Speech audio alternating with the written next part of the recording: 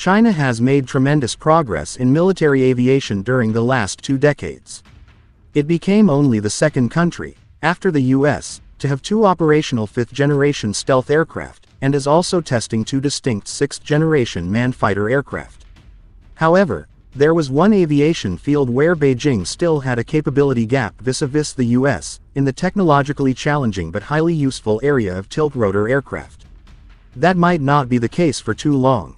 New images have appeared on Chinese social media platforms showing a Chinese version of the US military's Osprey tiltrotor aircraft, in what seems to be its maiden flight. If the flight testing is successful, then this could become China's first tiltrotor aircraft. Notably, China is already testing a large tiltrotor drone, the Zhongying R6000, also known as R6000. The drone appeared in prototype form late last year.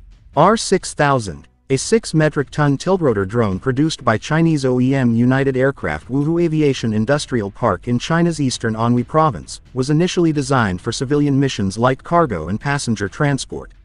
However, at least one rendering on the manufacturer's website now shows the R6000 in PLA markings. According to reports, the UAV will have a cruise speed of 550 km per hour and a range of 4,000 km, with a capability of carrying 12 people.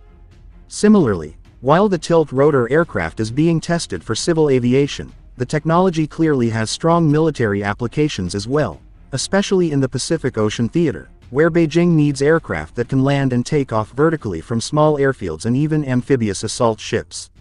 The PLA also has a significant requirement to deliver heavy cargoes to remote locations in the Pacific Ocean.